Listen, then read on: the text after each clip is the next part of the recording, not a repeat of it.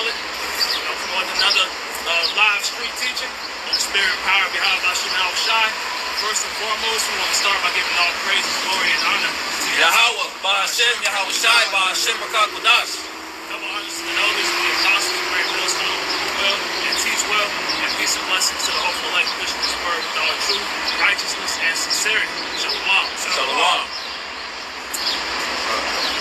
Continuing off on the second Ezra, chapter 13, and verse 43. And they entered into the Euphrates by the narrow passage of the river. For the Most High then showed signs for them, and he'll still the flood.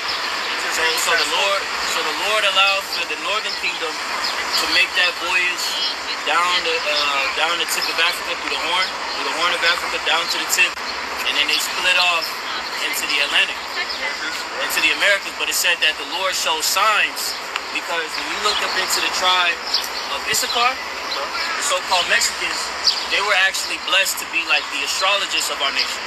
They had a deep connection of understanding the stars and how everything worked, and the Lord was with them. That's why I said that he held back, say it again? He held back the flood. He held back the floods, meaning that the Lord, he kept the water still, so that they could make that passage safely. Because that's a long passage. Yeah. That area of the Atlantic, you see it around the fall time. It's hurricane season. A lot of hurricanes are coming up, a lot of swells are coming up from there. We'll try to calm that water so they can cross it. Verse 45. For through that country there was a great way to go, namely of a year and a half. And that same region is called Arsaret. Yep, that same region is called Arsaret, the Americas. So that year and a half voyage is how long it took for the northern kingdom, these tribes, to make that voyage over to the Americas. So like you said, you know, our people, they only can go but so far into their heritage, because this devil has stripped a lot of that information. They suppressed it. You know, they showed you what they wanted to show you, but as far as anything else, they hid it from you, because like the brother had mentioned, the name of the Heavenly Father and His Son, that's the vital importance. So with that happening, you mentioned they didn't necessarily strip the religion. That's what you had said, correct? Not belief. The belief, right? Not religion. But it's a proper understanding to have. See, we live in a world where they tell you you can believe anything, but that's not what the Lord is okay with. The Lord, you have one power. You know, just like how you got a socket. If I have a plug and I plug it into a socket in America, it's going to fit. I can't put that same socket, I can't fit it in Africa or Britain, because the sockets are different. That's how it is with the nation of Israel. We're fit to go into a specific power source in order to function properly. How we got all these different God words, and how we all your ancestors started sinning. Your ancestors, they came over, they was righteous at first, and then they turned wicked. They started sacrificing on the temples, so forth. It made no sense. And Most High, it's like the northern kingdom. Let's say the southern kingdom, we started sinning. When we started sinning, it's harder for my power, and Most High said, you damn devil out here. You see what happened? Elaborate on sinning though. What did you say wrong? Okay. Somebody hold Deuteronomy 28. Are you saying like we started creating religions? We started to commit idol worship and adultery. We pretty much started to go against the law, statutes, and commandments of the our beginnings. Right. We have 613 laws that we were set to abide by. Right. Our nation could never do it in perfection, but the Lord was always forgiving. Right. But we got to a point where we were pretty much abased in wickedness, right? We pretty much forego our path of righteousness to cleave unto idols, to cleave unto these various types of practices that actually go back to heathen customs. And the Lord despised that. I get this real quick. Daniel chapter 9 verse 11, it says, yea, all Israel have transgressed thy law. What was the law, statutes, and commandments of the Most High spoken, so were put down in the book. It says, even by departing, that they might not obey thy voice. Therefore the curse, go and read the book of Deuteronomy chapter 28, the curse is poured upon us, and the other, in the oath that is written in the law of Moses, the servant of the Most High, because we have sinned against him. And And at the time of Moses, our nation made a covenant with the Lord, to where he gave us a set of laws that we were to abide by. And with that, he gave unto us curses if we broke them, and blessings if we abided by them. Right? And we entered into that harmonious agreement with the Lord, only this nation. That's why, as the brother's going to read, it details a slew of curses that fit only these people on this sign. This will be as a sign of the scriptures. Because you look at our people on this sign, it's like, damn, like they just can't catch a break because of our disobedience.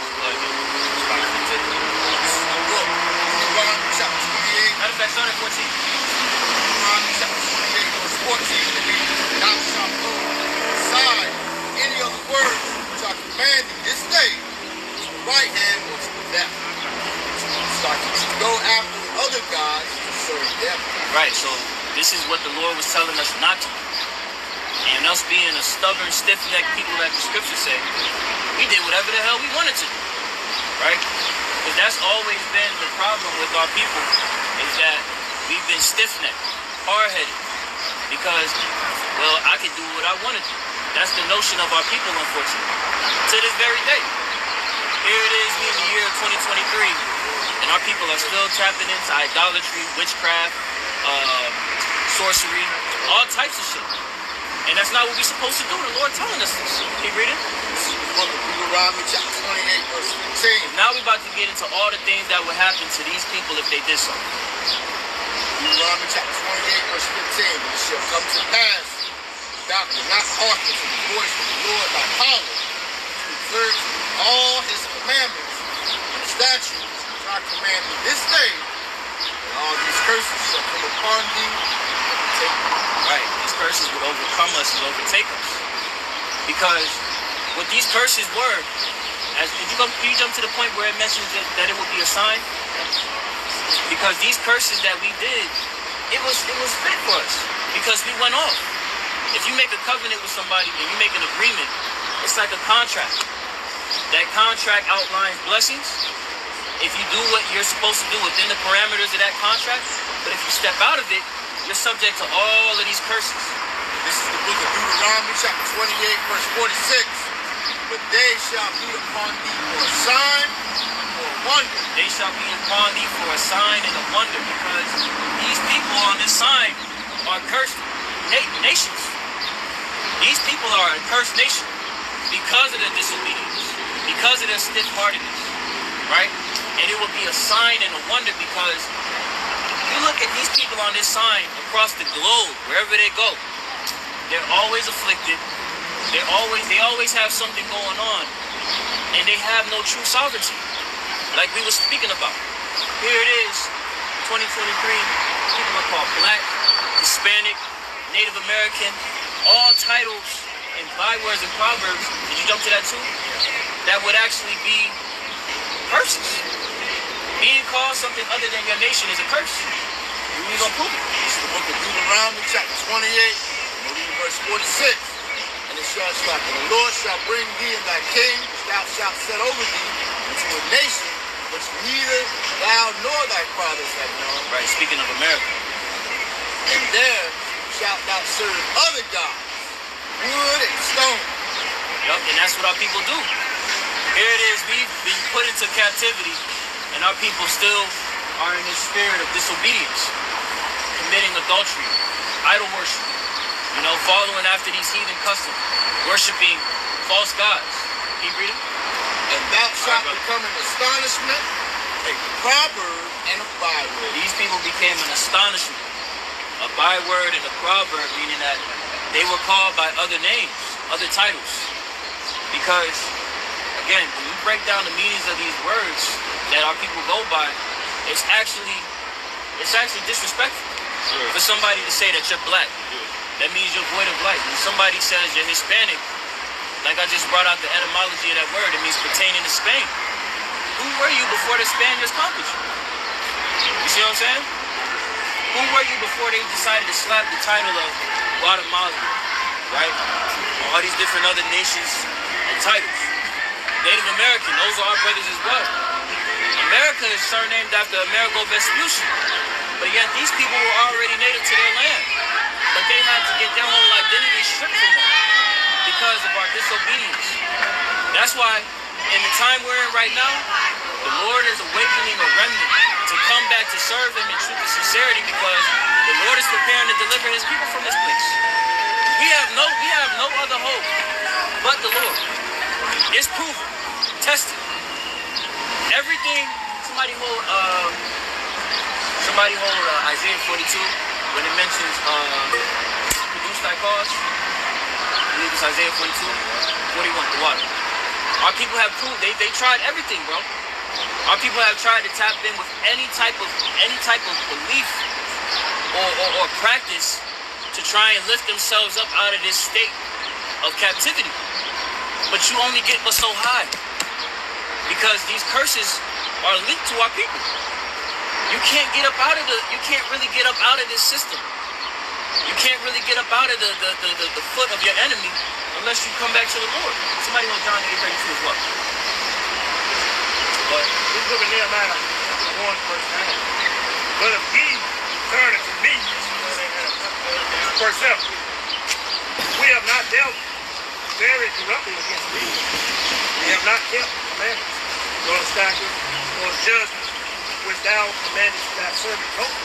Going to that history, the northern kingdom, as the brothers have been into, they had already been taken over by the Assyrians. I was seeing Jerusalem has been destroyed. So now Nehemiah, he's pleading to the Lord, basically asking him to remember his promise and remember his people. That's why the brothers going into, we're being brought back together. We're in a state where the Lord is gathering all the tribes to bring reference to Him. Verse 8, remember, I beseech thee, the word that thou commandest thy servant Moses, saying, if ye transgress, I will scatter you abroad among the nations. Transgress. We went away from the Lord. We forsook the laws, statutes, and commandments. We went chasing after idols. All of these things. This is why we have our people scattered throughout South America, scattered throughout Asia, and scattered throughout America, because of we went against the laws of God.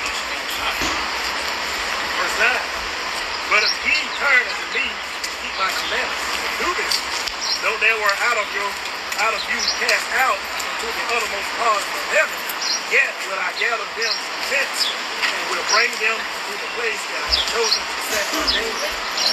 This is what you're seeing right now. Gathering back this people. That's why we have the sign out here, so it can resonate with you. You see your people, your tribe up there, and now you can pull it back and learn your history, learn your heritage. Right? He's gathering in all 4 tribes, so that when the times of destruction come, they've always been able to put up those right sacrifices to receive salvation. The people of this world, everyone knows that this world is at a tipping point where it's about to end. You can feel it in the air. The tension of these various superpowers trying to establish dominance, the talks of World War III, nuclear war. You know, these things were already prophesied to happen at the last days before the return of the Messiah. But a lot of our people, they have a misunderstanding of how to come back and serve Him. It's a proper way, as the brother said, to come back and put up those righteous sacrifices. And the first step is coming back to who you are. Alright, so like, I'm about to sound stupid here. If I was British, where do I fit? It's really the spirit, because you gotta understand, that's a great question. When you had our people scattered throughout the earth, that's a diaspora. So the tribes, they did not only go to America, they primarily went to America because America was to be our captivity. But they also were scattered to various parts of the world. So you had with the diaspora, even with the Northern Kingdom, you had those people put on slave ships and sent over to Britain, right? Sent over to Europe, sent over to Asia, because it's not just the transatlantic slave trade. You had the trans-Saharan trade, sub-Saharan trade, the Dutch trade. So it was a global enterprise of the trades, of the tribes being moved around to various nations. But ultimately, it's the spirit that quickens and resonates with us. Because you have brothers, there's brothers all across the globe that are preaching this word. You got brothers in Italy, brothers in the UK, brothers in Australia, Germany, Asia, Holland. Like, there's brothers all over the place. Right. And it all stems from this tribe chart. This tribe